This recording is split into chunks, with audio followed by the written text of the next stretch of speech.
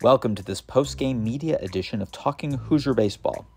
With Connor Foley still not ready to go from injury, Indiana had a bullpen day on Friday against Rutgers ace Justin Sinibaldi. A trio of arms combined to put up ace numbers with 3.0 innings of work each, while the Hoosier hitters worked Sinibaldi, led by Joey Brenczewski, who went 2 for 4 with a 3-run homer in the first inning.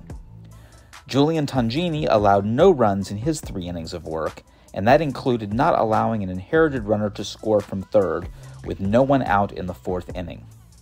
The media spoke with Brenczewski, Tonghini, and head coach Jeff Mercer following the game.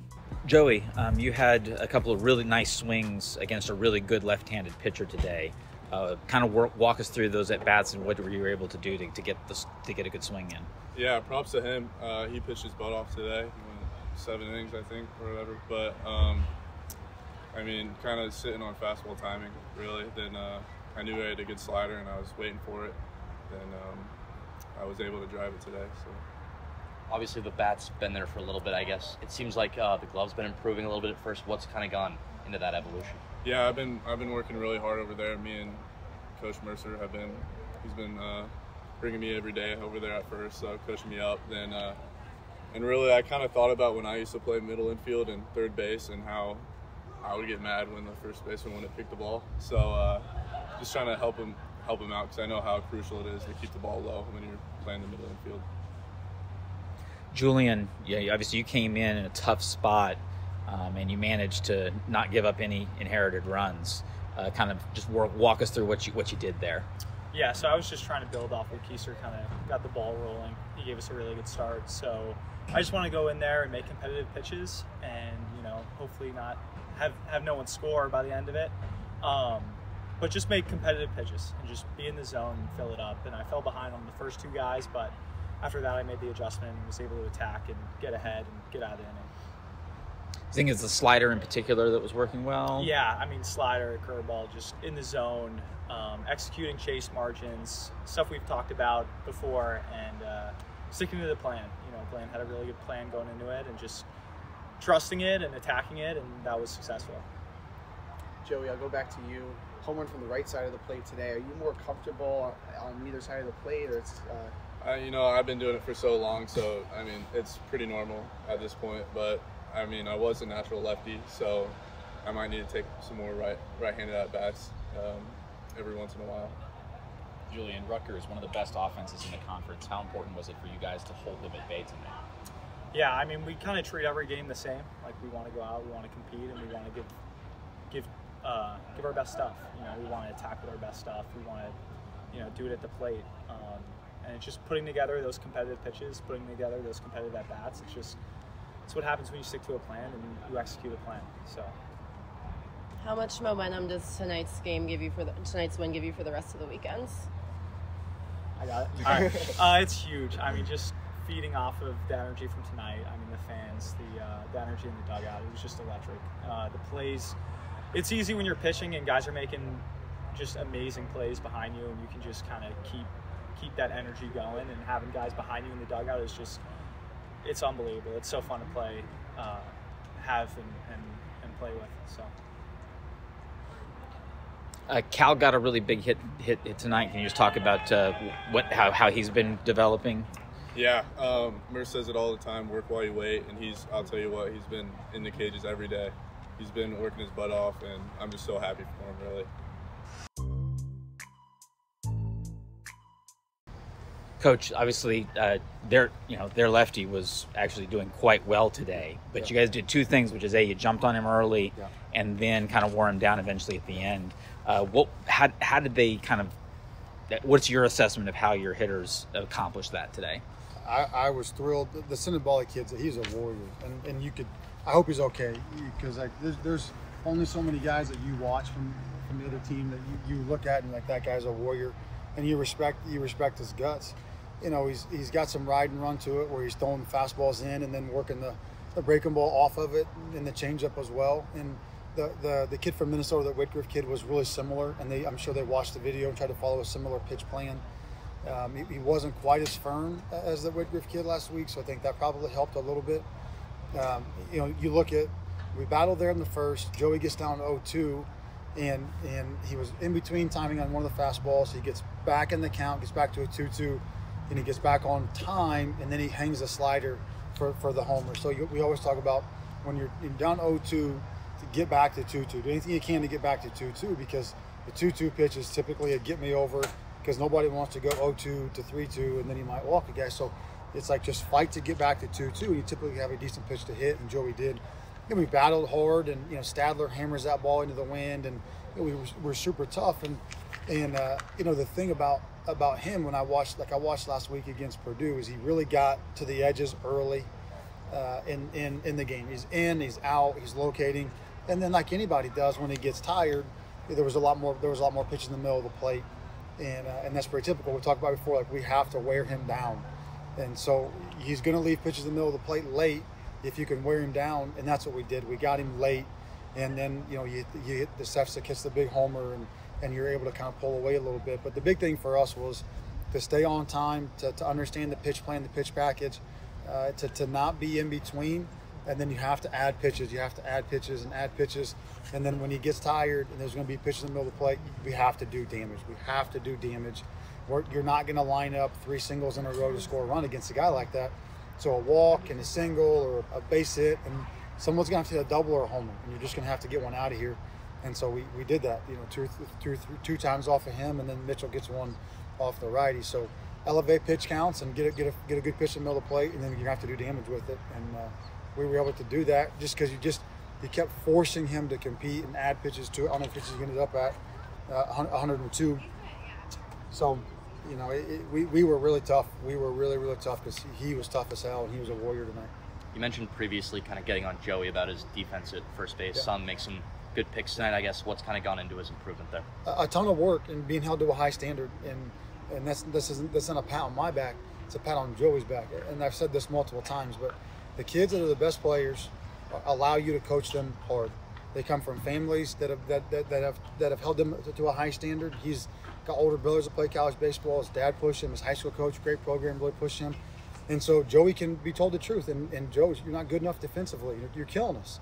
You're killing us. And we've talked about that a ton. And I've been really candid with him, and I'm candid in general, so that's not necessarily a new theme. But he doesn't get his feelings hurt, and he just works and works and works, and then he's played. So now he's I don't know, games probably played 25, 30 games now, and so enough time has gone by where he wants to win and he wants to help the team, and the way that he obviously helps the team offensively a ton, but he was hurting us tremendously defensively, and so his investment, his hard work, and then his ability to be coached and held to a high standard without getting his feelings hurt, and you're starting to see him really blossom into a complete player. They'll throw up the line on the tag, the picks, all those things. He had a huge win at Ball State with the game-winning runs coming in. If he didn't pick it, we lose the game. And so watching him grow defensively is very rewarding as a coach, because you're watching a guy that allows you to coach him, doesn't get his feelings hurt, is a tough kid, and just refuses to be poor in a portion of the game that's hurting the team. And now he's really helping us, right? You've watched Brock Tibbetts save us time after time the last couple of years. And Joey's starting to do those similar things where the game just gets a lot shorter when you have a first baseman that's cleaning up mistakes and making picks, and then he gets to where he can extend his defensive radius and get out of his funnel and go get some balls, and the game just really starts to shrink when you got to lead off out instead of a guy on first base or second base with a poor throw and no pick. So he's worked his tail off. He's worked really hard. He's out here doing picks all the time. We'll have the infielders, we'll have a bad throw around where we just try to throw his terrible throws and as we can, and he gets frustrated, and get mad. But it's like the good thing is I played first base, and so it's like, no man, you're not doing anything that the rest of us didn't do, and we played on fields that were like the surface of the moon. So we had old dirt fields where we were getting hit in the face. We play on carpet. So he's doing an awesome job, and I'm very proud of him. Coach, you touched on Cal Sefcik before. Joey told us to use the motto "work while you wait." Yeah. Talk more about Cal's advancements to get his name in the lineup. Just a big night tonight. There's a lot of guys that work hard, but there's nobody that works harder than Cal, and he's stubborn. He's stubborn as a mule. Good players are stubborn, and I mean that in a good way. Like, he's stubborn to change his swing. He's stubborn to leave the fact that he knows he's a good player, and he's stubborn to the fact he's not going to quit working. And that's a good thing, because once you get on the same page with that guy and you guys can work together and make adjustments together, then he's so talented. I mean, his dad was a professional player. Cal's a very talented player. He missed a ton of time with Tommy John, then hurt his hip. But I just keep trying to stick him in there in situations that are the right matchup for him. And I just keep telling him, I'm going to keep sticking you in there until you figure it out because you're capable. Somebody had said something about, I can't remember, I think it was one of the position guys, maybe Josh Pine, had said something about like, hey, do you think Cal should do this or that? Or we got to talk to the guys all the time. And I was like, Cal's in the game to hit this next pitch for a 2-run homer. That's why he's in the game. And he hit the next pitch for a 2-run homer. He's working on his swing. He's working on his approach. But my goodness, he is so talented, and he works his tail off. And he's stubborn in a good way. That once he figures it out, he won't leave it, and he will go down as a special hitter at Indiana if he keeps going the way that he's going. And I'm confident that he will. I believe in him completely. Your pitching staff, 3 guys split the game pretty evenly. Pretty much gave you an ace-type performance on a Friday. Yeah, we pitched it awesome. We made an error in the first play of the game, which is not the way you want to start it, with the guy making this first conference start like that. But after that, we played good defense. Then we played great defense, right? We made good plays. Then we made great plays. We got confident. We got aggressive. And we really supported the pitching staff tonight. And I talked to the guys about it afterwards, how much better is a pitching staff when you make some great plays around them and you shrink the game like that, which is what we did. But Keister coming out and getting the start. Purdue ran 3 lefties at him last week, fastball in, off speed away. It was a good matchup for him. And he went, to his credit, he executed the play in to perfection. And then by the second time to the lineup, they're going to make an adjustment. They're a good offense. They're hitting 330 for a reason as a team or whatever they're hitting. So they're going to make an adjustment, but it gave us just enough of a lift that we're able to then go to Julian, which is a completely different look, right? Predominant spin, 10 miles an hour harder on the fastball, not 10, but probably 8 miles an hour harder on the fastball. Totally different look. And then we're able to go to Rise to finish it off. So Keister gave us a huge start. And then Julian, that's a big inning waiting to happen, right? That's a 5, we've seen it. That's a 5, 6, 7 run inning waiting to happen, waiting to blow up. And Julian came in and knuckled down and gave us probably the most critical inning of the game and then extended it out and gave us what we needed. And then Rise came in and did what Rise does, which is kind of like be your Swiss Army knife. If you need me to start, I'll start, close, and just pitch the most meaningful innings, have the toughest guy out there. So to hold that offense to 3 runs, on a Friday when you don't have Foley today and you're trying to piece it together with the wind blowing out to left 20 miles an hour is a terrific accomplishment. And it's about execution. It's about growth throughout the course of the year. Coach Clinton did a great job with those guys. Just keep getting better, keep adjusting. And then it's about those guys. They got thrown into the fire, and now they're growing up, and they're executing so much better, and you're really pleased with them. But it's also about playing great defense behind them. You have to go. Against a team like this, they're going to put the ball in play. And it's going to be a long weekend ahead of us. But if you'll go make some great plays and shrink the game, it's deflating. It's frustrating. It's deflating. And it also gives your team a lot of energy and pumps you guys up. And it also gives your pitchers confidence to go and execute. Hey, if I give up a soft contact here because I'm trying to go in and my third baseman comes and makes a play on a slow chopper, I have a lot more confidence to make that play, or to make my next pitch. And so I can't be more complimentary of Coach Grant and the pitchers today for what they were able to do to execute that play, and they were phenomenal. Wanted to ask about Foley. Do you have any update on where he's at physically? And then I guess if he's not available, how do you manage the rest of the weekend with not having that workhorse? Yeah, he's definitely feeling better. I think he's feeling better. He's not feeling great yet, and we won't do anything until he does feel good enough to go. He's active this weekend, but for what that means, I don't know. I would say probably not. I would say probably not this weekend. Hopefully next weekend we can get him back out there and kind of work back up to a pitch count again. But it's just going to be kind of like today, where we're cutting the game up. I would say maybe some more 1-1-1, maybe not 3-3-3, maybe more 1-1-1.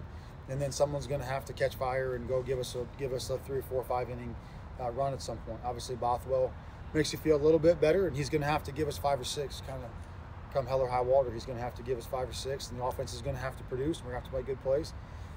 But you got Burr and Vogel, and ADP's been a lot better, and Crafty has been better, and so you're just going to have to kind of piece it together. I think I'm still a big believer in Seth Bennis. He's been a lot better recently. He's talented and he's capable. He's been a lot more competitive. He's got a good changeup. The curveball's a lot better. So I think there's an avenue for him as well. But it's just going to take. You'd have to chop it up. I told Julian, get in the ice tank, baby, because you got to get back on Sunday and spin some more breaking balls and figure it out. But if we'll play defense like that, if we'll compete like that, if we'll execute to a plan, there is a path for us to continue to have success. If I told you before the game today that Keiser was going to start and we're going to give up 3 runs on a Friday on a day like today against that offense, I don't know that anybody outside of the room would rightfully so probably believe it. And so there's going to have to be other guys to do the same thing. The Hoosiers and Scarlet Knights are back at it Saturday at 2 p.m. See you at the Bart.